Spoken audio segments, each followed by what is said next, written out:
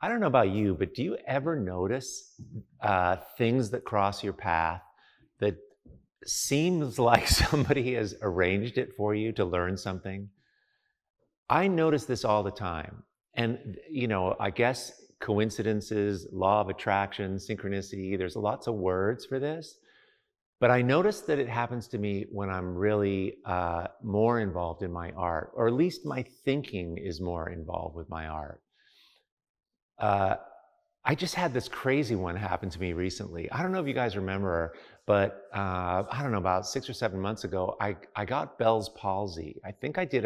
I'm sure I did a vlog where Bell's palsy is this condition that your face kind of goes numb and you can't really like smile, and it's kind of weird, and it usually goes away, but not always. But it looks like you've had a stroke.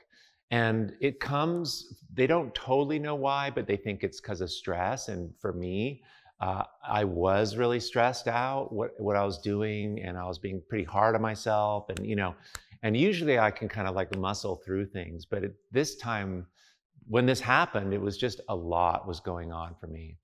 And so that happened. And it was kind of an amazing wake-up call.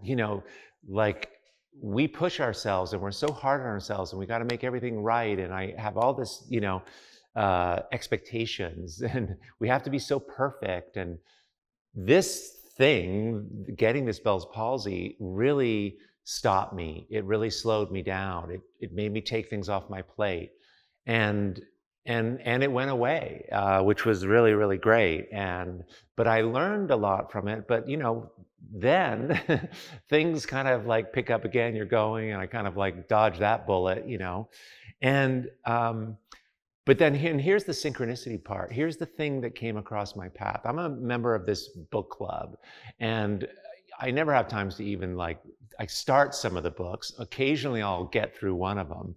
But this book arrived, and it was sitting on my kitchen table for a couple weeks. I was just so busy, and it had this drawing of a face on it, and I didn't really even pick it up. And then it was a few weeks later that I just was sitting there having dinner, and I thought, what is this book, And I opened it up, and it's this book. It's called The Story of a Face, and the writer's name is Sarah Rule. And it's a story of a woman who came down with Bell's palsy. And this was super challenging for her because, it's a story about imperfection. It didn't go away for her. It stayed. And she's an artist and a writer and a screenwriter, a playwright. And I didn't even know what Bell's palsy was when I got it. I had never even heard of this.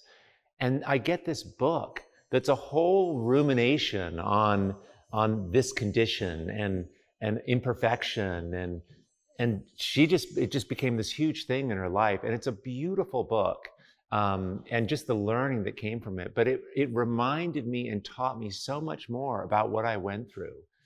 How that happened, how that book just was sent to me out of all the books. So I love this kind of thing, and I'm curious if you experience this. I know that we're going to have a lot of really interesting comments. I can't wait to read about some of the synchronicities that have happened to you on this journey. I think it's just the most amazing thing.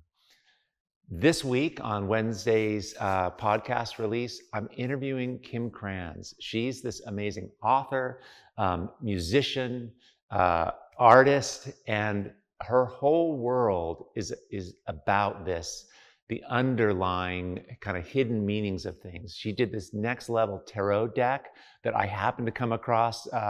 She did this a number of years ago, but it's an amazing tarot deck, which is not something that I have a lot of, but I ended up picking a card, and it was incredible. So then I reached out to her, and then we connected. Anyway, I'd love you to come and listen to this. She's incredible. And that's coming out on Wednesday. Anyway, I hope your day is going really, really good, and that you're in the studio at least part of the time. And again, we have the free Art2Life Artists Facebook group. Tons of people in there doing amazing things all over the world, super supportive, and everyone's invited. If you haven't joined, there's a link down below. Check it out. And I will talk to you soon. Thanks so much for being here. Okay. Hey everyone, if you found this helpful, I have a whole lot more to teach, share, and inspire you with every single week. So join the Art2Life YouTube channel by clicking the subscribe button below. Okay, let's do this. Awesome.